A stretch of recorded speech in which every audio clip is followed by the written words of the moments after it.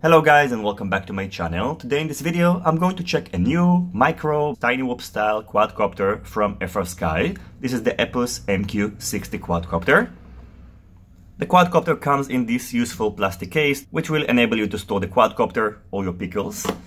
Inside the box we can find the quadcopter, a 200 mAh 25C lithium polymer battery, a simple USB charger, and the instructions manual, which are pretty good and tells you all you need to know about the binding procedure and how to configure the quadcopter.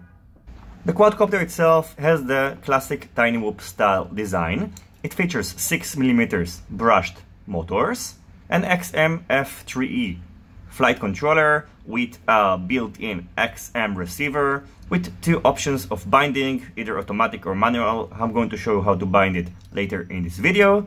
And finally, it features a 600 TV line, CMOS camera with a 25mW 48 channels transmitter. And it's quite surprising that the angle of this camera is not adjustable. So when you fly the quadcopter, you're going to face the ground. We'll see how it will affect the FPV experience later when I'm going to take it for a test flight.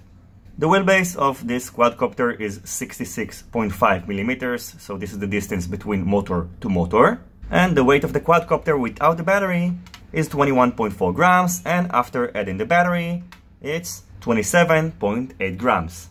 Charging the battery can be done either with the provided USB adapter. So you need just to connect the battery to this port over here, then connect it to a USB power source. In addition, you have a switch which you can change between 200 to 500 mAh, which will affect the charging rate. So just leave it on 200 when charging this battery. If you have multiple batteries, it is advisable to get something like that or this board, and then you can charge 6 batteries simultaneously.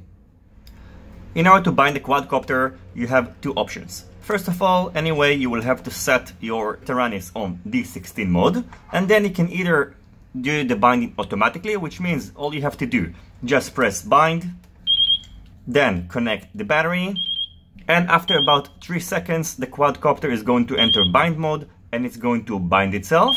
So now, when I hit exit, and I need to disconnect and connect the battery, the quadcopter should be ready to go without further configuring it.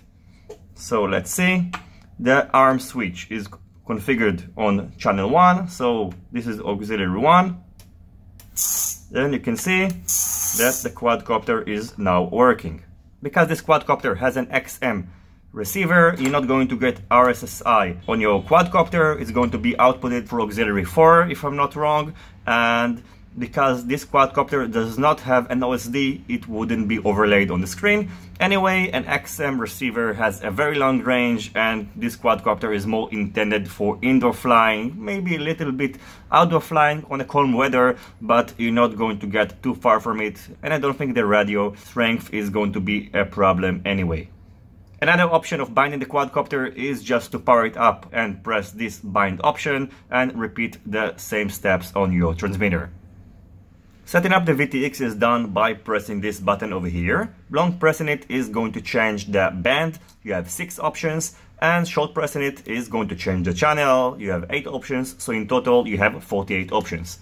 In order to choose your favorite band and channel, just refer to the instructions manual. You have this table over here. Surprisingly, F is not Fat Shark, so I'm going to set it on 5860, which is D7 according to this table. The main problem is that even though this canopy is semi-transparent, it's going to be a little bit hard to see which band is on. So if you want to make your life a little bit easier, just remove the canopy by removing these 3 screws over here, and then it's going to be easier for you to see the LED indicators. The top LED indicators indicates the channel, and the bottom one indicates the band. The left LED indicator is A, then B, C, D, E, and F. So now I set it on D7, which is 5860, and as you can see, the FPV is working properly.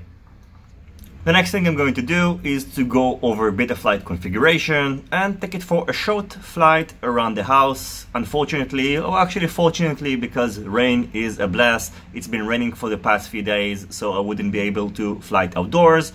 But still, as I mentioned before, this quadcopter is intended to be flown indoors anyway. And of course, as always, in the end of this video, I'm going to give you my conclusion.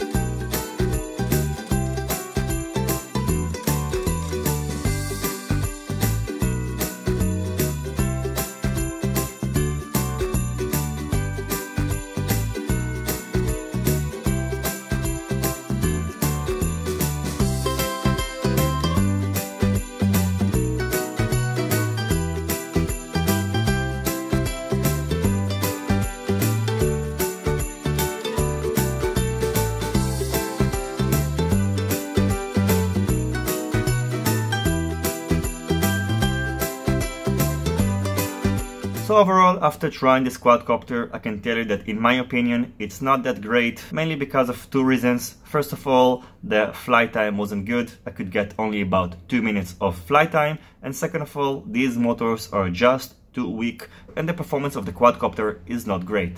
I actually expected more of this quadcopter because it has the FrSky logo, and FrSky are producing excellent radio products, so maybe they should concentrate only on releasing radio products and not releasing quadcopters. But hopefully if they will continue to build quadcopters, they will get better. And I recommend also on the next model, just use stronger motors, and if possible also include an OSD, because you don't have any indication of the battery state. It doesn't have an onboard buzzer, so having an OSD will help to monitor the battery state and also, of course, to display all the flight data, which is, in my opinion, less important than just the state of the battery. As always, I thank you for watching my video. I hope you enjoyed it and you find it useful. If you have any questions about this quadcopter, feel free to ask it in the comment section below, and I'll see you on my next videos. Goodbye.